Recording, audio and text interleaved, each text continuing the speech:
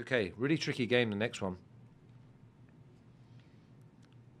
Because we don't know what we're going to get from either side, home or away. Feyenoord at -115, fair enough. But Lazio will have their favours here at +280. The draw's also a runner at +290. The under or over is at 275 with the -118 with the over. Lazio +200 to score twice. Feyenoord, they don't keep many clean sheets, and they love to go forward. But -125, Marco here.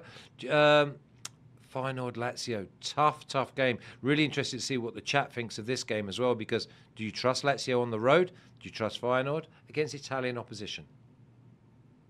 Yeah, I wasn't going to be involved in this game, but then I saw the numbers, and it's perplexing why Feyenoord are minus money at home to Lazio.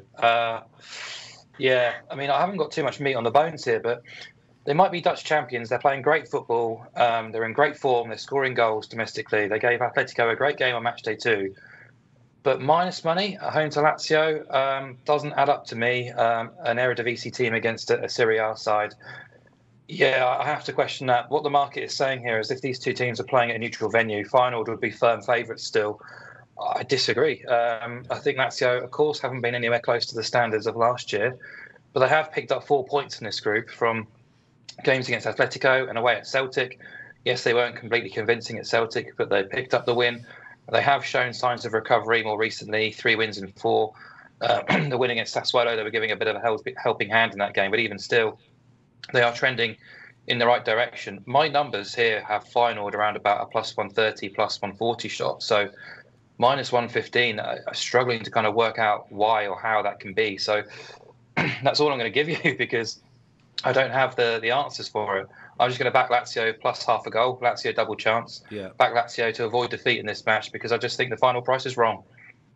Yeah, I think draw is probably on the cards with Lazio having all the tools though to hit a Feyenoord side who love to just go on the front foot, meaning that Lazio just break it up and hit them on the break and be lethal. They might only have 4 or 5 shots on goal, but they might score twice. I think that Lazio double chance is the way to go. If you get beat, fair enough, but I think if you have Lazio and the win against this side and you're still getting under Feyenoord's price to win the game, then it's a no-brainer, Mina. Yeah, I think that is actually your best bet of going forward because if you look at sort of the Europa League, they faced each other last season and they each won their home match. Feyenoord, we know, can definitely score goals. We saw their game against Atletico Madrid and obviously Atletico did score the own goal to give them a hand at the start of the match. And they managed 7 shots on target, 17 shots overall. So we know that they have the firepower. I'm still dubious about their finishing when it comes to more quality opposition and better defending. But Lazio, everyone said last year that they were much better than everyone thought that they would be. And I don't know. I think Maurizio Sarri might have lost the likes of Milinkovic-Savic, and that's been one of the things that they've really found difficult to try to deal with at the start of the season. But in these last few matches, you've really seen Sarri's tactics take place. I think they were fantastic over the weekend against Sassuolo. Their ability to really control that midfield, you saw them really coming to life. Even the likes of Guendouzi, for example, who seems at home right now, Luis Alberto. Ciro Immobile is back for this game as well, so that's another forward that they can rely on going forward. I think that they're back to being compact, they're back to being mentally strong, they're now capable and more comfortable in the instructions that Sarri has to give.